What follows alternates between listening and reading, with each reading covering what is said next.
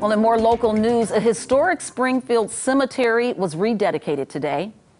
All the honor, the glory, the praises all day. 2019 marks 100 years for the Lincoln Memorial Cemetery. Many of the gravestones there date back to the 1850s, and more than 1,200 people are laid to rest there. Lincoln Memorial is an important place for Springfield's African American community. So in honor of the 100th anniversary, the cemetery's volunteer executive board dedicated a new marker. Sheila Burton is the board's president. Our families are all buried here, you know, my grandparents and great-grandparents.